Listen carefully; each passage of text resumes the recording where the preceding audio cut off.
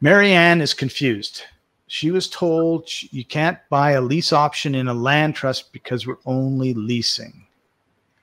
Okay, Marianne, you just understand what I'm suggesting is the seller would place their property into their land trust, not yours, but your agreement would be with that land trust to purchase the beneficial interest of that trust from that trust at the time that you exercise your option to buy.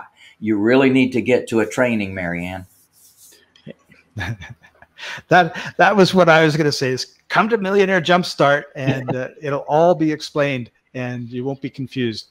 We'd love to have you We're there. actually going to, when we do the documents and we go through the documents, you'll understand the process because all of my systems are designed that way. All of my systems are designed so that you're getting a step-by-step flow of documentation as well. So you won't be confused.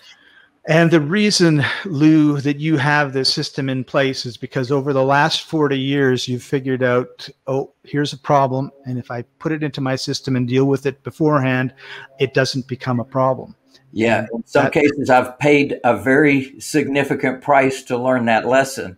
And so I try to put it, anytime I learn a lesson, I want to put that into the documents so that we don't ever have to learn that lesson again. Yes. And all of my licensees have the benefit of not having to learn those lessons for themselves. Right.